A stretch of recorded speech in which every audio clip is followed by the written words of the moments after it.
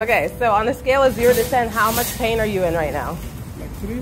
It's a 3. Okay, do you want it all gone right now? Oh, sure. Okay, so Father God, thank you for your son. I pray for complete healing right now, restoration and breakthrough in Jesus' name. Amen. I pray for all pain to go, all affliction to go, breakthrough in Jesus' name, inner healing breakthroughs as well. I feel like God is just highlighting that you are a man of war. Like you'll fight against the demonic activities, and you have such grace to follow the Lord, and you have authority. Luke 10:19 comes to mind, that you have authority to trample on serpents and scorpions and over all power of the enemy. And I feel like he's even saying that you have grace to forgive as well. Many times when I pray for people, God brings up forgiveness because it actually helps with the healing. The inner healing actually brings a breakthrough for the physical healing. So if you could repeat a quick prayer with me, it's really simple. Just Jesus, I choose to forgive, everyone and anything connected to any pain, any trauma in my body.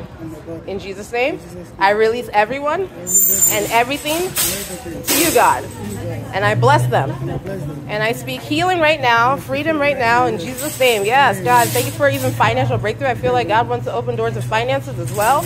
And I feel like as you heal up, you're going to get strategies. The more inner healing you do and the more forgiveness you do, you're going to start hearing the Lord on a deeper level, where you get clarity on like business plans, if that makes sense. Yeah, so what I want you to do is just like stretch your body and see if there's any difference. Just like or on your tiptoe. Oh, there's a difference. There's a difference. Yeah, like, is it 0 now, or is it still at 0? Is it no pain? The power of Jesus, yeah. So you believe you're completely healed right now? Yeah, for real. Give me 5.